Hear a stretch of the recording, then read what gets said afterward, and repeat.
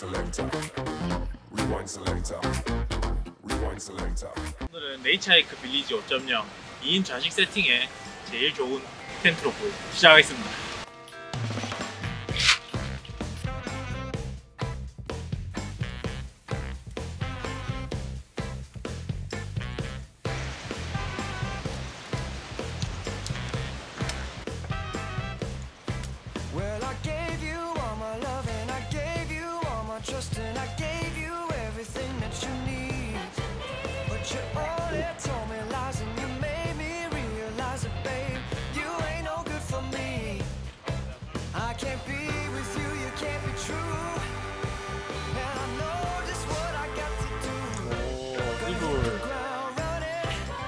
완전히 국방색밖에 없네.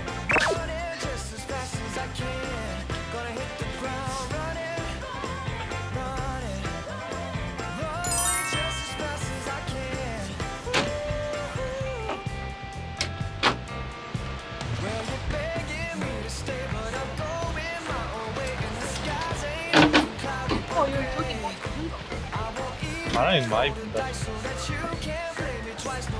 코코넛 향 인센스. 불 붙은 거 여기 있죠? 네, 붙었어요. 향 나요? 코코넛 향.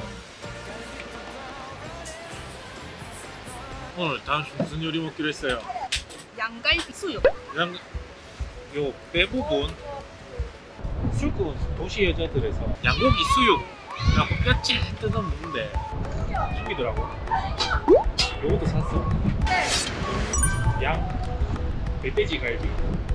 신돈 축산유통에서 양 대갈비에서 500g 파는데 2kg에 45,000원 정도 줬던 것 같아. 500g 4개. 그렇게 안 비싸네. 요게 메인 요리고 이제 서브로 염소탕도 먹어보고. 염소탕은 조금 이따 소개시켜요. 좀 공부를 조금 해보니까 이게 결국 핏기를 뭐 제거하는 사람도 있고 제거 안 하는 사람도 있는데 결국 핏물도 육즙이거든요. 제거 안 해도 돼요? 핏물도 육즙인 거죠. 네. 그래서 뭐 갈비찜이나 갈비탕 그런 맑은 국물 있죠. 네. 그런 거는 불리면 안 되잖아. 그래서 이제 그런 거는 피를 쫙 빼주는 거고, 요거는 핏기를 덜 빼도 결국 삶아지면서 빠지는 거. 네, 수육 안에 국물을 안 먹을 거기 때문에 어차피 그거 삶으면서도 좀 빠질 거예요. 그리고 뭐 정답은 없으니까 요리에 나는 또 양고기 특유의 풍미를 좋아하기 때문에 이번에는 요거를 이제 흐르는 물에 핏기를 대충 닦은 다음에 2시간 정도 딱 삶을 겁니다. 2시간? 그동안 뭐예요? 그동안은 오늘 또 포항 왔으면 또 바다는 뭐 해야 됩니까? 낚시. 통발에 꽁치 2마리 넣어갖고 저 딱 던져놓고 낚시 간단하고. 그러면 뭐 도다리 뭐 잡은 저녁에 뭐 딱끼리 먹기로. 고기 씻으러 갑시다. 고기 실한 거 보여요? 네. 고기 2kg 드실 수 있어요? 근데 수육은 좀 맛있을 것 같은데. 당연하지. 진짜 부드러울 것 같다. 한번 헹궈 주세요. 네. 주물 소태 포스함을 삶을 건데 물을 조금 미리 끓여야겠죠. 대파, 마늘 한 줄, 빼갈이라고 하죠. 빼갈 조금 넣어주고 소금도 좀 넣어놓게. 지금? 맛있다. 속이 안 타? 뜨끈하니 그 맛있네. 나 들어갈 수 있을까?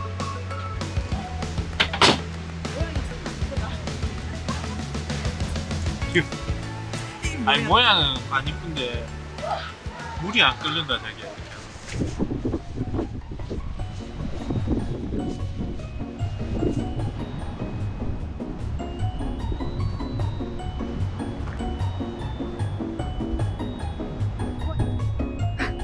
오빠!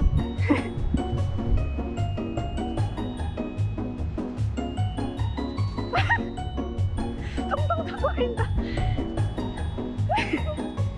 해놓고 왔어요? 이빨 표시해 놨어. 이제 지금 뭐 멀리 통만 하나 던지고 왔다 힘들어 죽겠네. 깨빠이 갔다가 물이 끓으니 이제 양고기를 넣어줍시다.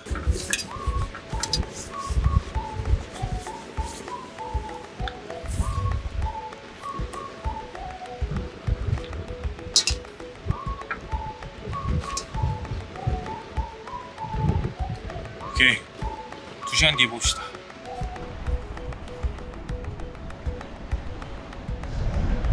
뭐 잡았어요? 얘 뭐지? 되네 여기. 오, 갔다 올 동안 잡았네. 네, 골똘히 수사. 오, 돌레미 한타를 불러도 이제 됐다.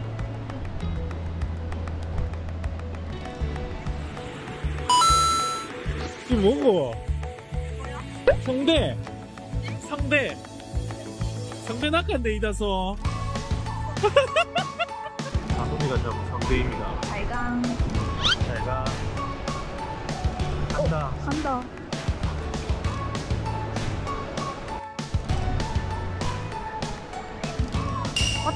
왔다. 있다. 아이가. 아니네.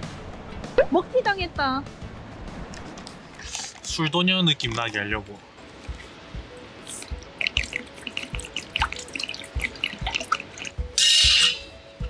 양냄새 나지? 심하게 좀 나네. 맛있겠다. 엄청 부드러울 것 같은데요?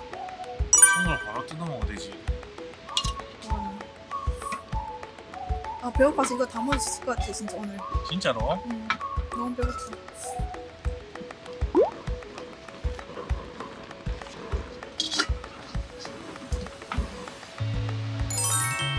우와, 비주얼 장난이다.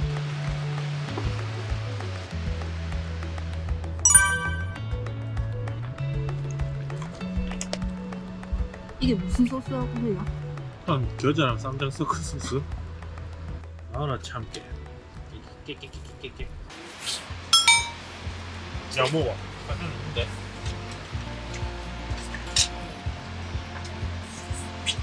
아 무조건 술이다 이거. 맛있는데? 찡따오. 진짜 맛있는데? 생각보다 양냄새 별로 안 나는데.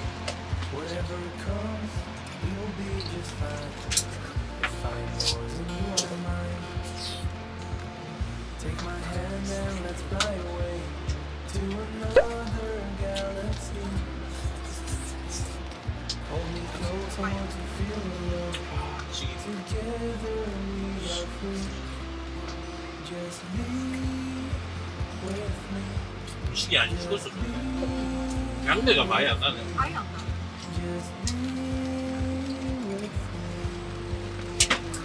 이건 거려요. 연서탕 먹대로 나. 지방이 많아서 그런가? 이거 왜 이렇게 집이지 이게? 오빠는 안 그래? 이거 존나 맛있었겠죠. 그니까. 이런 게 다행이지. 중국 계산에 엄청 맛집이 있다더라고요. 염소탕 맛집. 알콩달콩 까망염소에서 까망염소탕을 먹었어. 진공팩에 냉동으로 와요. 와 맛있겠다.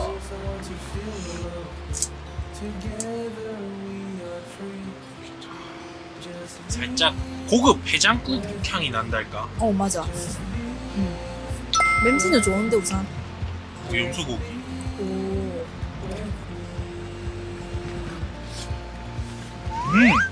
어때, 맛있어? 얘는 냄새가 안 나? 특유의 냄새. 진짜 맛있어. 고급진 육개장. 육개장 맛이라고?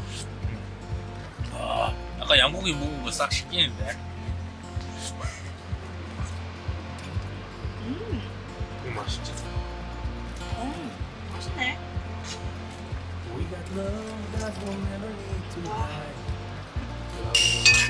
맛있다. 좀 니글니글한 거네. 하나 더 끓여줘, 오빠. 하나 더 끓이자. 맛있네. 국물도 좋다. 지금 밥 기다리고 하나 더 끓여. 장난치지 말고 한번 더 온다며 뭐. 맛있네. 양고기가 풍부해.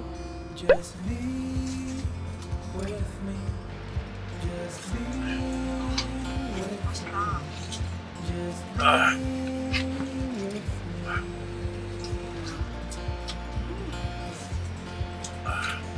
육개장 맛있다. 밥이랑 이게 진짜 맛있네.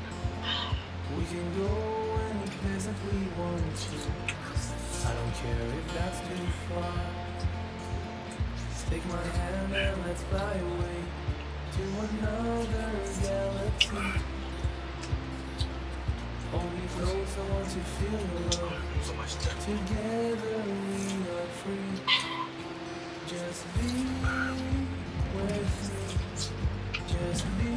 와, 이 뭔가 소고기 육개장이랑 다르게 염소 특유의 이 향이 있는데 그게 굉장히 고급지네, 향이. 맞아. 하나도 냄새도 안 나고. 와, 이 가게가 일단 집 앞에 있었으면 소주무로 자주 갔겠다, 이 가게는. 잘 갔다. 연수탕 먹기 잘했다. 아, 양고기 이거 이렇게 먹으니까 되게 니글하네.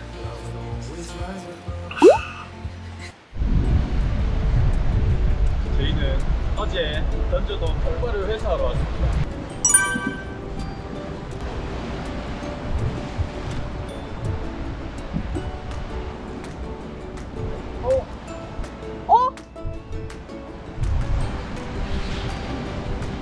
어디 갔어?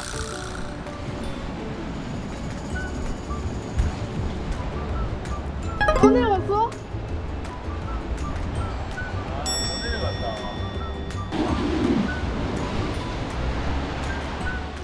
좋은 아침입니다. 이렇게 딱 앉아있으면은 한 뭐 3, 4, 5 모이셔가지고 와서 미역도 캐가시고 바다에 짠내도 스물스물 올라오고 바람도 차고 파도 소리도 들리고 진짜 자연에 온 것 같네요. 어제 저녁에 저녁도 아니지 오자마자 던져놓은 통발을 회수하러 갔는데 통발이 어떻게 됐던가요? 없었어요. 줄이 끊기 있어가지고 속상한 마음을 달래고요. 아담한 해물우동 샀거든요. 진짜 해물우동 10,000원도 안 하더라고. 8,000원이면 아 진짜? 10,000원은 안 했어. 와, 이거 피자다. 그렇지. 엄청난데? 해물 물의 양에 따라 550ml 딱 보냈어요. 이지컷 딱 달린. 이게 없으면 불편하고. 봐, 땡근. 진짜 육수. 이거 내 좋아하는 건데 새알만두. 호박 카라멜. 확실히 아침에 밀키트 좀 해먹으니까 편하긴 하네. 짜배기 넣어봅시다. 쭉 안에 물수.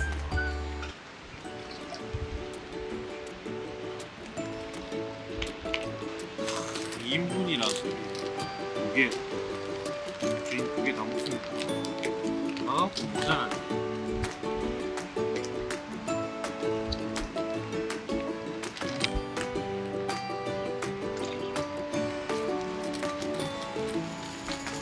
호사가 넣은 저도 불편하죠. 꿀팁. 이 지금 인상이 자꾸 찡그리고 있는데 이 바다에서 비친 태양빛이 좀 따가서 그랬어요.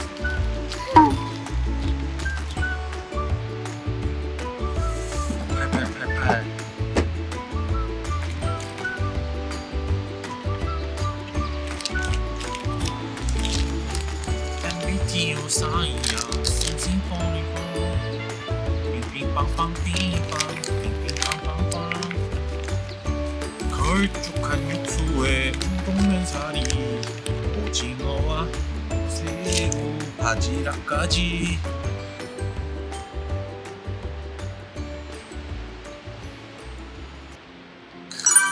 면발치기네.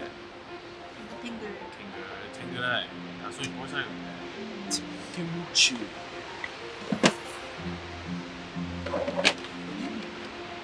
네? 얼큰하게 맛있는데요. 아 벌레.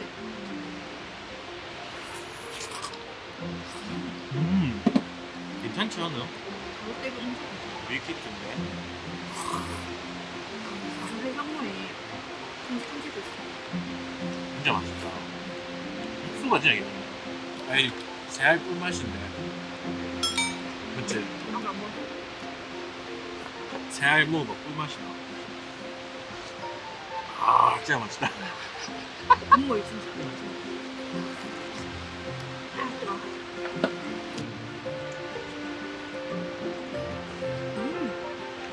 만두. 맛있지?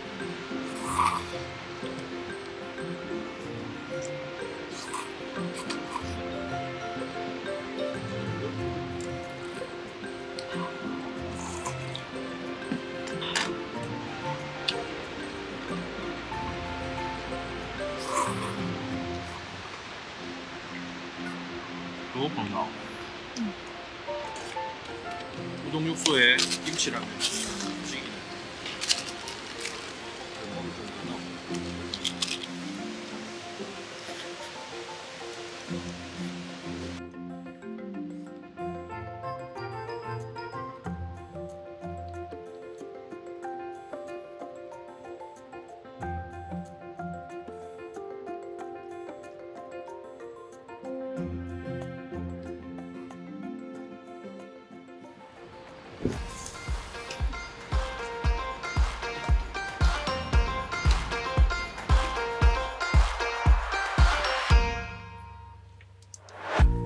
I'm feeling on top of the world, like nothing's ever gonna bring me down. This feeling got me flying high as a bird. I may never touch the ground.